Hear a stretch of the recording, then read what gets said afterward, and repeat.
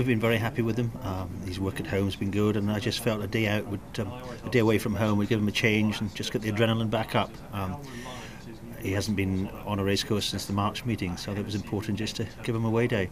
And in terms of his Hennessy chances, do you rate him as a very serious contender for the contest? Well, I hope so. I think his form's there, and the bookmakers think so. So, I hope we've got a serious chance. Yeah.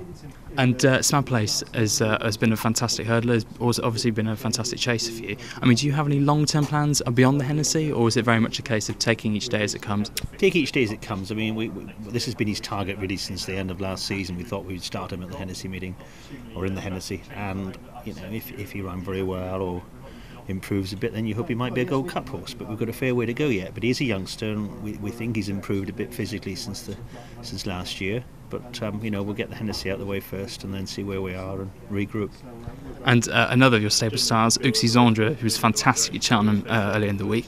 How has he come out of the race? Bouncing. I was there when he came off the lorry on Sunday night, and he couldn't get to his supper quick enough. So he was very pleased with himself, and he's grand. And we won't do much of them this week, just have a quiet week, and then we'll look at possibly taking him to Leopardstown over Christmas.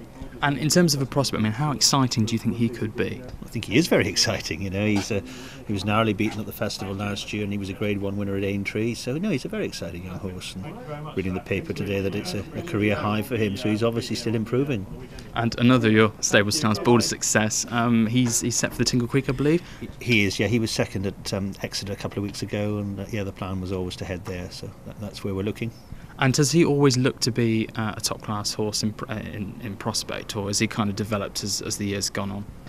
No, we've always thought he was very good. I mean, he was unbeaten over hurdles his first season until we got to the Triumph Hurdle. Unfortunately, he fell early on, and he just lost his confidence a bit. It took a couple of years, probably certainly a year and a half, to get him right back. And he started winning over fences last year, and you could just see him gaining confidence race by race. So we've always felt he was very good, but it took me a long time to sort of get him there. And if Sprinter Sacre and Star de Grugy both turn up, I mean, they're obviously going to be very serious dangers. But do you think that he's more than enough got a kind of a chance in the Tingle Creek? Well, he's one of the youngsters coming through. I hope he'll run very well. I mean, if either of those two come back on top form, then we've got serious work on our hands. But it's nice to be part of the race.